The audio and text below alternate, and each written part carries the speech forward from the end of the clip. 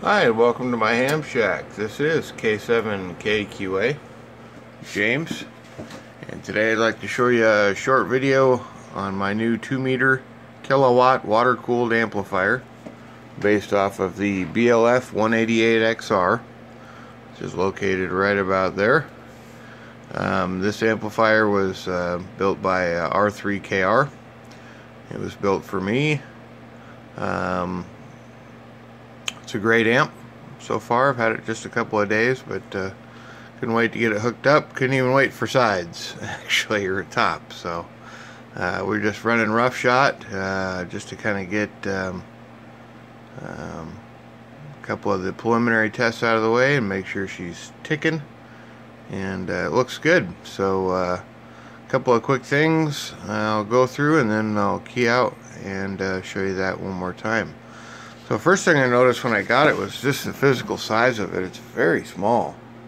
You can see like a standard 746 there, Pro, and then I mean this thing is literally no bigger. It's smaller actually than your basic desktop transceiver. And the power supply for it is right here. It's just as small. It's an LTEC Flat Pack 2 HE 3000 watt amplifier or power supply. It'll run on 110. I'm running it on 240. You could run it on 110. I think this amplifier you'd be selling yourself short trying to run it on 110. So we just went ahead and put it on the 240 side, and it seems to be working swimmingly. Just to give you an idea real quick on how small this is.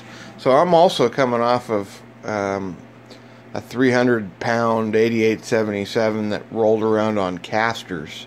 So this is super small for me. Look at the size of the pencil there. But just even the power supply. So like the power supply there. I'm going to bring you over here a sec. This is an HP blade.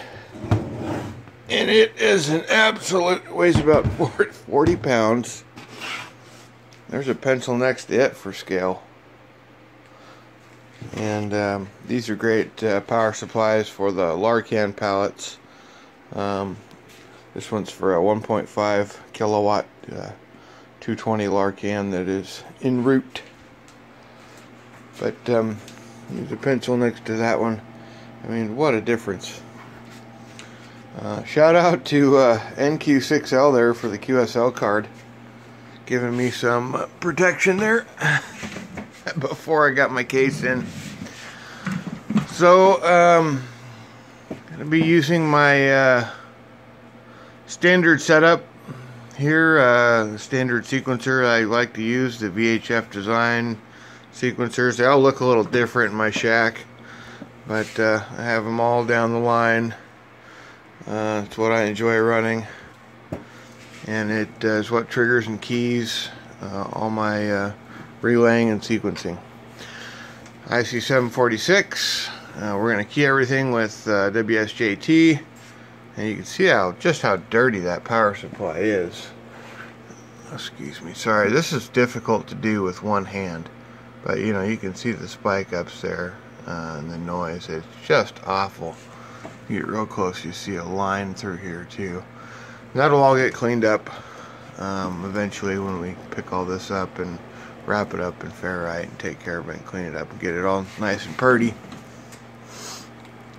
So we'll do a key up in the normal fashion that I'd probably be using this amplifier. So we'll go from there. We're going to go through my magic boxes that I've got set up here for my keying and switching into the radio. Radio provides 100 watts out, close to that on 2 meters. This is a 25 watt input amplifier for 1000 watts out. So to kind of idiot proof it for myself while I'm learning on it, I put this Decibel Products 100 dB 100 watt 3 dB attenuator in line bidirectional. We're going to follow that up with the standard Bird 4304 on the 150 watt scale. Keep an eye on input power into the amplifier, and then we're going to come out to another bird, standard 43 with the 1000C slug. Runs up to a kilowatt at 2 meters. Pretty standard stuff.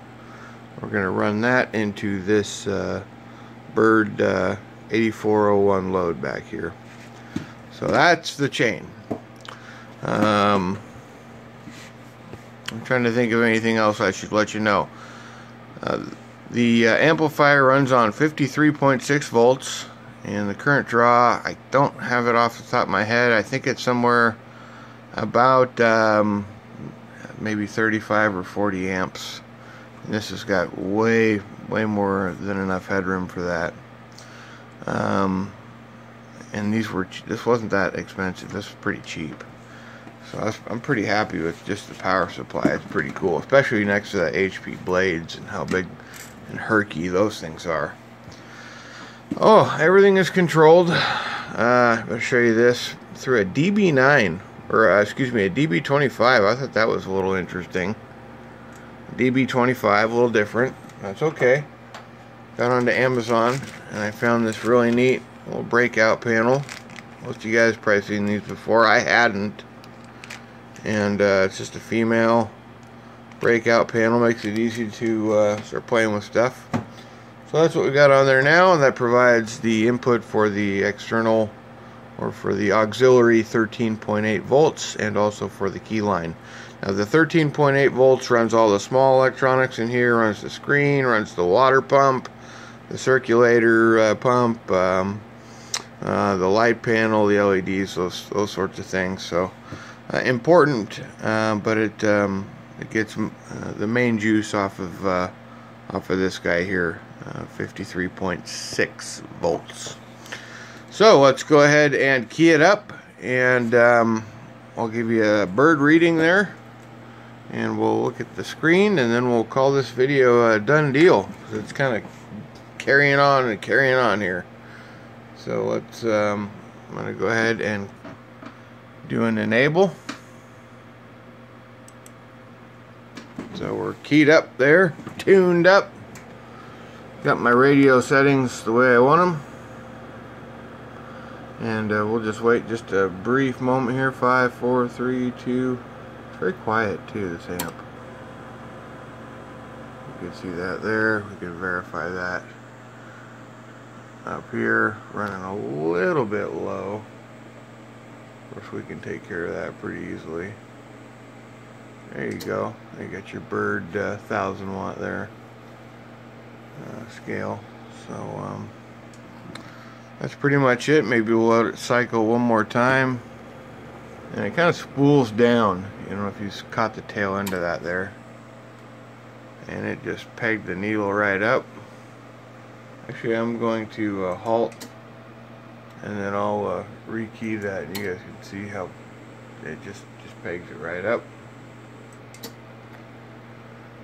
And again, very quiet. Doesn't hardly make any noise at all. Power supply is about silent, so is the amp. And when I'm running 6 meters or even that 8877, well, you could tell 3 houses over. So I'm pretty happy with this. So thank you for watching, and I'm sorry that the video quality is so shaky and terrible. But I did want to get something out. I had some guys asking me about it and stuff, and it's kind of broad brush strokes was all this is. But anyway, time to go play on 6 meter meteor scatter. So we're gonna shut this one down for now. Hopefully before too long we'll have some sides to go on it, and a front panel, and all that good stuff, and deal with the noise suppression. Thank you for watching, and I hope you got something out of this video.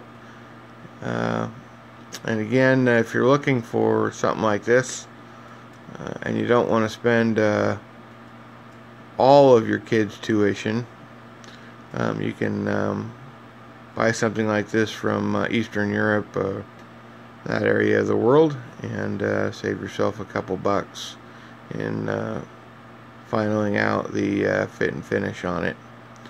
So anyway, that's all I got for you.